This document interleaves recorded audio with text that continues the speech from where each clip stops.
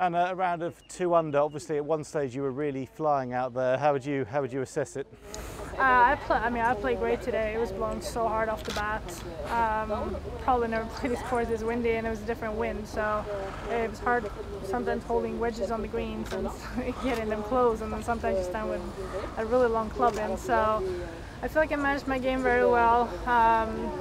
Yeah, made a double on my 17th hole. Thought I hit a really good shot. Just the wind took it a little bit, but it's hard to stay in it for 18 holes. It was slow out there, and then every shot you're either playing at 30 or 35 miles an hour side wind or helping or so. So I'm happy with my game, and it was a solid start, and I didn't feel like it was that easy out there today.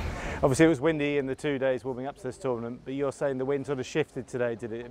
It was playing differently again. Yeah, my clubs didn't show up till late Tuesday afternoon, so I got to play the back nine of the Pro-Am yesterday. But yeah, it definitely was a big difference. Today I hit a 50-degree wedge, a low one into 15, and I could barely hold the green. Yesterday I had a 5-iron, basically into the same pin, so it was playing quite hard. So, but just proud. I've had 5 weeks off, and you go out here and haven't played for a while, and it's blowing this hard, so it definitely wasn't easy, but I'm happy.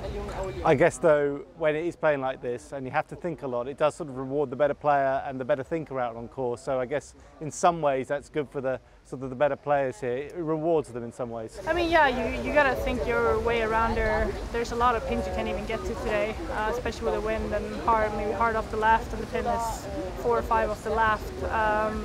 You just gotta play away from those, but you gotta hit quality shots, and you're gonna commit to some shots that are really hard to commit to, and hit a lot of long clubs and short yardages sometimes. So it helps knowing where your ball's going, but it's definitely a struggle out there.